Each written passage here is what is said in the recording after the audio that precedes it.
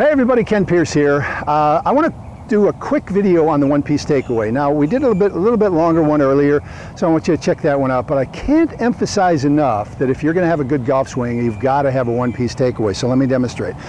You basically get into your golf stance, and this is going to help you work on your one-piece takeaway. This is a feeling move. It's a feeling move. And once you get this ingrained in your body, in your head, in your whole mind, in your whole golf psyche, basically, you're going to continue to do it and you won't have to think about it. So, and because you're under resistance, you're building those muscles and you won't have to think about it. They'll be ingrained. So remember, the one-piece takeaway is you get in a really good golf posture and it's just a complete unit in one, taking away this way.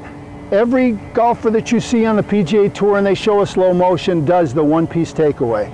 And this is just work on this. From here, this way, and that's all I want you to go, just that far. And then when you're in this position, I want you to feel whether you're over your left or right or where you are, whatever you've been taught or whatever your lessons have given you or whatever you think feels good to you. I want you to concentrate on where you are and come back. Here it is again, one piece. If you watch, everything is moving away in one piece. My head is still, and this is such a great exercise because with the resistance, what you're going to get is you're developing those muscles that you need to do that good one-piece takeaway. Okay? We'll see you on the next video.